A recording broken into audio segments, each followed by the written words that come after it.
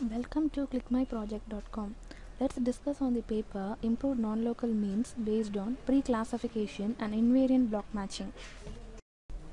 In this paper, they have focused on improving the denoising performance of NLM, where they have concentrated on finding reliable candidate sets.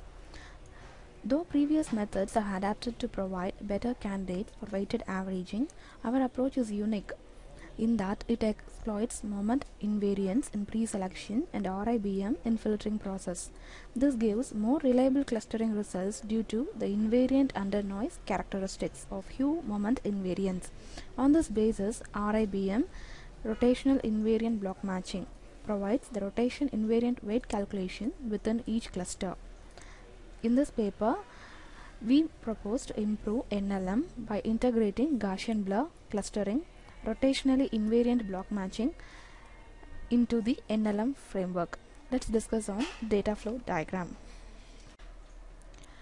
Consider an image and add Gaussian noise to it, and you have to estimate the noise parameters using MSE and PSNR.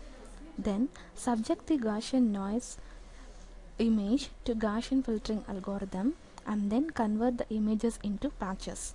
Hereafter you will be proceeding only with the patches.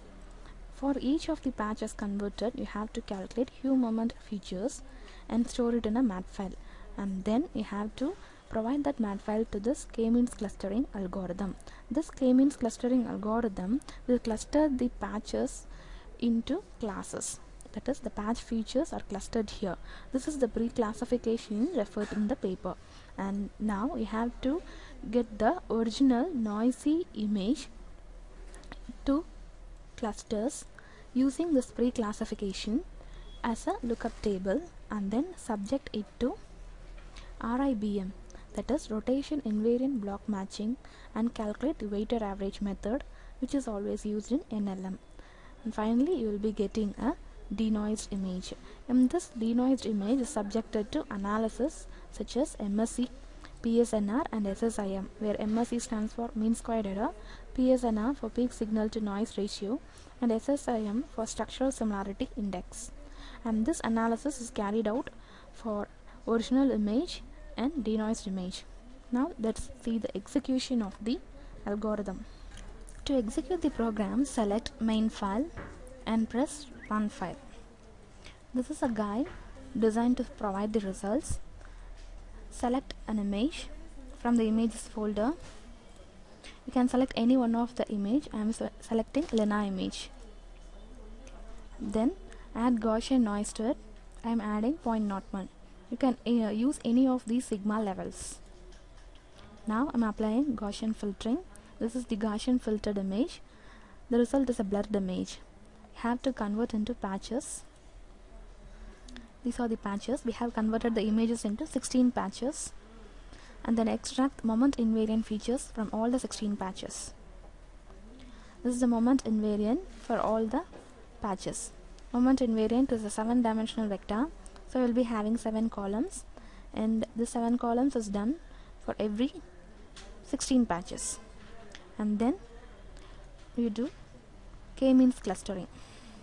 Now each of the 16 patches are clustered as class 1, class 3 and up to 4 classes we have introduced. So your cluster falls in any one of the category, either class 1, 2 or 3 or 4. Then you will be applying RIBM denoising. This will take some time. In the meantime, this is the MSE and PSNR value which we have estimated after adding noise. This MSE and PSNR is calculated for original image and the noisy image.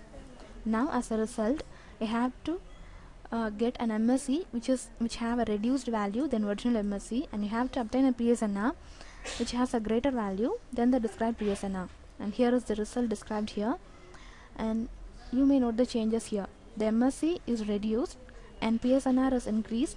This is the structural similarity index value. These parameters are calculated for original image and the denoised image.